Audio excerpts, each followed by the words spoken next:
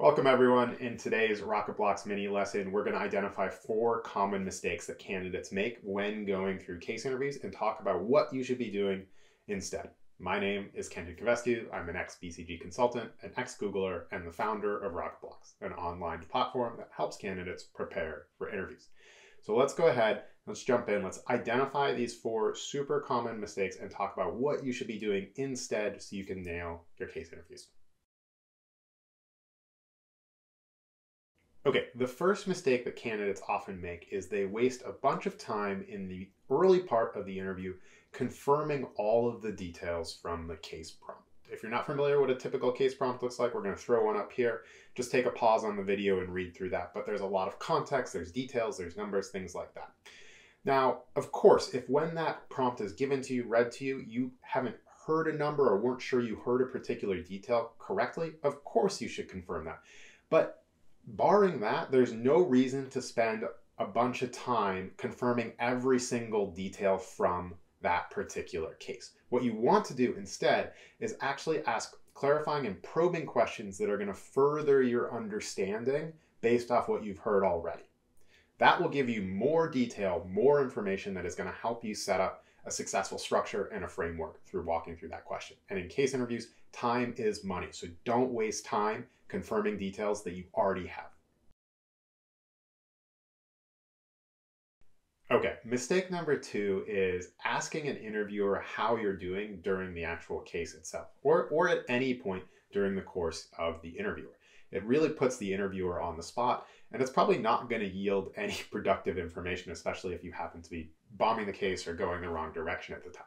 Now, what you can do instead is if you're walking through a case and you're having doubts that you are structuring it the right way or that you're going through an analysis a particular way, rather than just asking blindly like, how do you think I'm doing?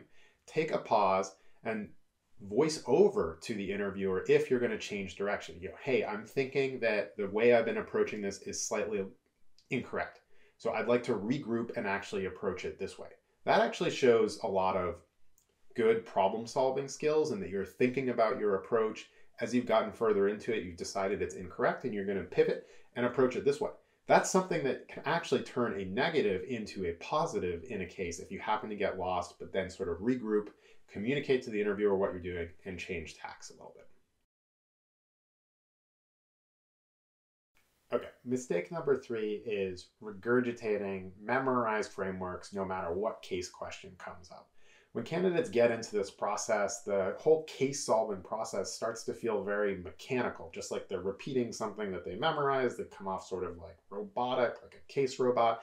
And that's not a good look. And it's not what the interviewers want to see. They really want to see that you're listening to the particular case question that they've put forward and that you're thinking about that unique question and designing and proposing a structure to walk through that, which addresses it, is immediate, and is tailored to the specific question at hand.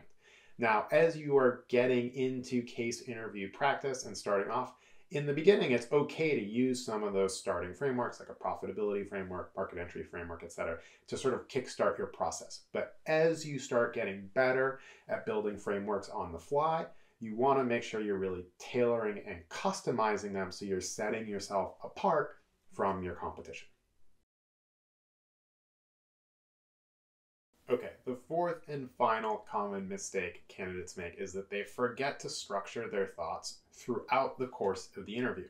Of course, at the beginning of the interview, when you get the initial case prompt, you're going to propose a structure for walking through how to solve this case. But it doesn't mean that the only time you need to really structure your thoughts and communicate in a structured manner is at the beginning of the case. You want to be structured throughout the case at every single point. For example, in the conclusion, when you say, hey, I think the client should do X, and the 3 key reasons are 1, 2, 3. That's a structured way of communicating. When you are brainstorming during the case, you may want to structure your brainstorm versus just being sort of like completely loosey-goosey.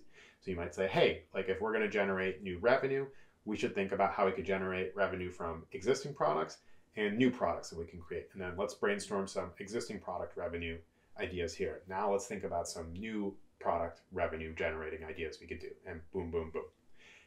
everywhere in the case, you want to think about how you can be structured in your communication so that it's clear and understandable. It's not just something you do at the beginning of the case.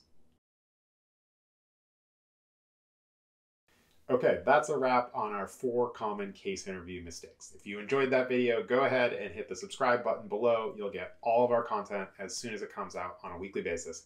Thanks for watching and have a great day.